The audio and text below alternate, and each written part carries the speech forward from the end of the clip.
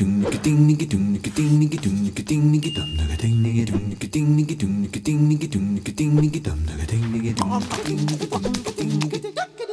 if we told you that you could get people to say and do things that they didn't agree with? Sounds good. To agree to things that they knew were wrong. Like it. And in the process, lower the quality of their lives and the lives of others around them, sometimes even catastrophically so. All right, now you got me. It sounds terrifying, doesn't it? But the fact of the matter is, it happens every day. In fact, you do it every day, and you're subject to it every day. The best way to understand a phenomenon like this is to try to recreate it in a laboratory. What we're about to show you is a very simple experiment inspired by renowned social psychologist Solomon Asch.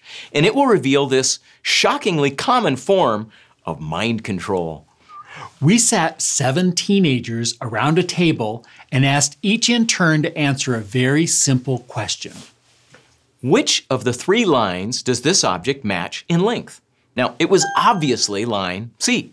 Now here's the intervention, the trick we're testing with this experiment. The first teenagers are confederates. They're in on it. And they were instructed to give the wrong answer, A. This answer was so obviously wrong. But what would the actual person who was not in on it, the one the experiment was designed to observe, what would they say? Any questions? A.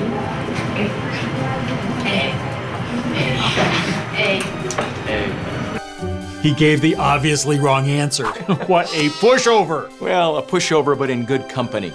The surprise here is he's not the exception, he's the rule. About 2/3 of any group, independent of age, goes along. Regardless of gender, background, most of us are suckers. Social influence is a potent power. So here we have a textbook example of this deceptively simple form of mind control. We got these teenagers to consciously ignore what they knew to be right. And we could have gotten 2/3 of you. Remember, so don't think you're above it. Oh, not at all. In real life, think of how many smart people have made stupid decisions because social forces overwhelmed their better judgment. There are benefits to following the crowd.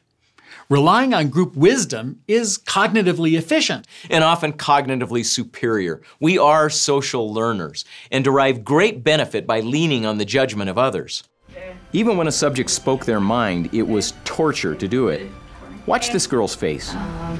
Social influence is a powerful thing. C. So the question becomes, can we get more of the benefits and fewer of the costs?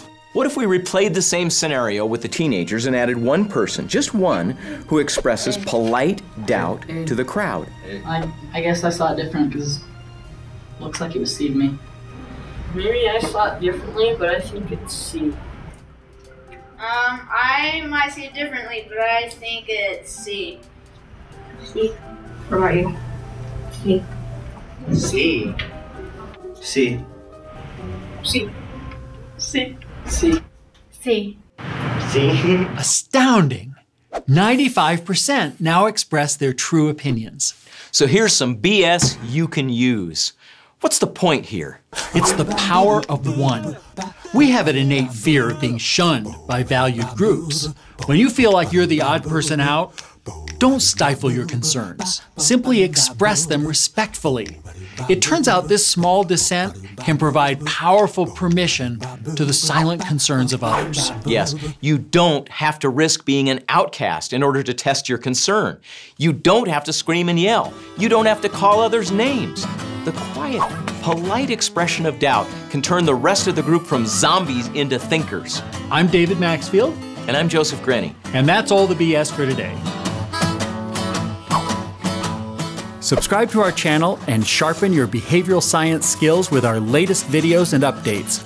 Click here to subscribe, where we always promise to share some BS you can use. What are the advantages of working as a group? First of all, I just think we're social animals, and we're just more comfortable when we bounce ideas off of each other. But I think it's also the diversity of knowledge and experience that everybody brings. Yeah, it seems to me like one of the critical factors is creating a group where dissent is a norm and conformity isn't necessarily the highest value.